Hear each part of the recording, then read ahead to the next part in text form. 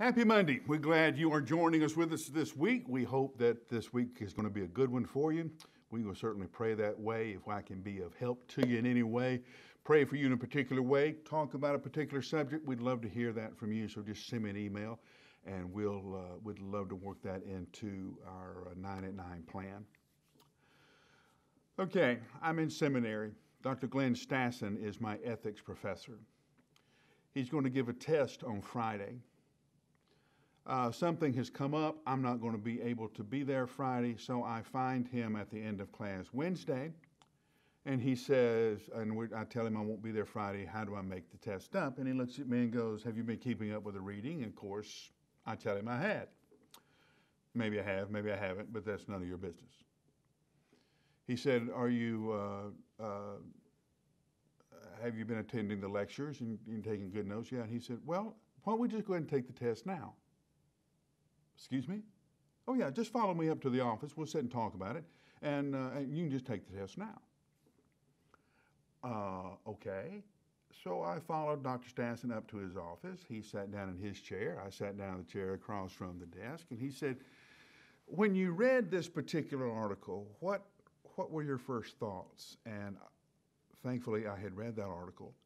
And we started talking about my thoughts, which led to a discussion of one of the lecture days. So we spent the next hour talking about what he had been lecturing on and what I thought about it and how I understood it and how I would respond. And then after about an hour, he looks at his watch and said, well, pretty good, Mr. Glenn. What do you say, B+?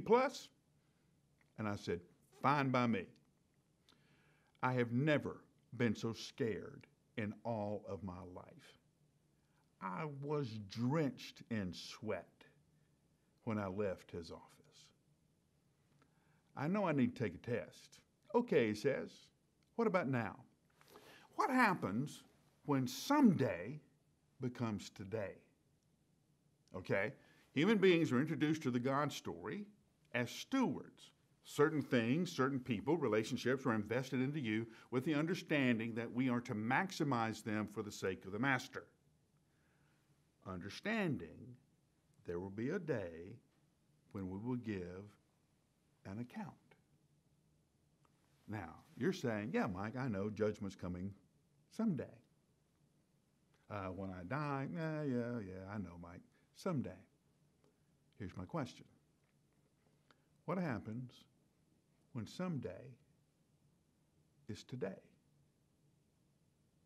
What happens when God says to you, are you ready to take the test? What about now? Have you been keeping up with your reading? Have you been paying attention to what I'm doing? Let's take the test, and let's take it now. There will be a day of accounting, a day when someday becomes today. Invest the opportunities and relationships entrusted to you wisely. There's a time of accounting. You need 60 seconds to think about that?